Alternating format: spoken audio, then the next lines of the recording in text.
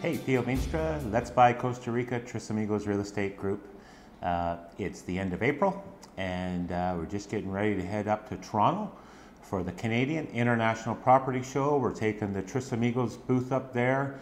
Of course, we're going to represent all our listings to a whole different set of buyers, and see what we can generate. While we're up there, of course, I'm going to do a few personal things, visit some family, visit some friends.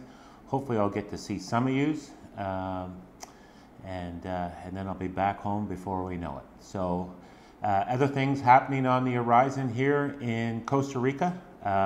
In our area, we have a new mayor and a new vice mayor starting in May.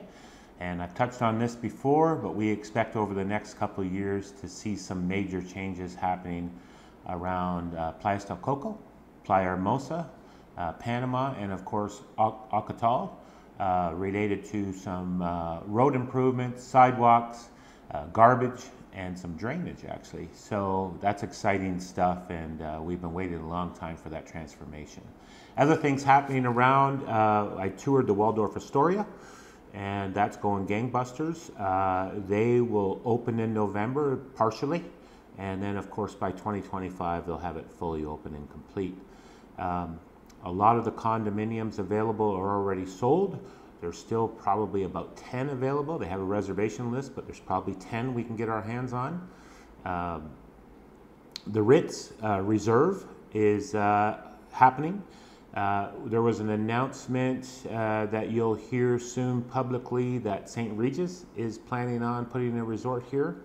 And of course, the United Arab Emirates just signed an agreement with the Costa Rican government to allow money to flow in, and they will be taking the one and only project.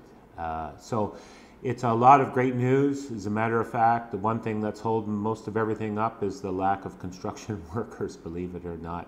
There's 1,000 people working at the Waldorf and other crews at the Ritz. So of course they're waiting for those crews to finish up so they can start on the other projects.